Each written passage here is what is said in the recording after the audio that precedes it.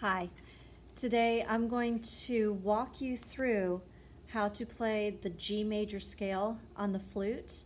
This scale has one sharp and no flats, so be careful. So we're going to start with your G, thumb, 1, 2, 3, and pinky. Then we just walk up. A, B, so notice this finger doesn't come down, so that's B natural.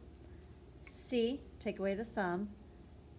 D, E natural, you have to put this finger down, lift your ring finger and put your pinky back down. That is your E natural.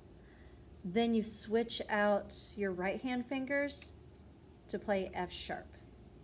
Then you lift for the G, then you come back down, F sharp, E, D, C, B, A, and G. Then your arpeggio is going to be G, skip to the B, still natural, skip to the D, skip to the G, which is the octave, then D, B, and G. So when you play it for me in my class, this is what we call all district style. This is the pattern. I'm gonna adjust so you can see my fingers and see what's going on.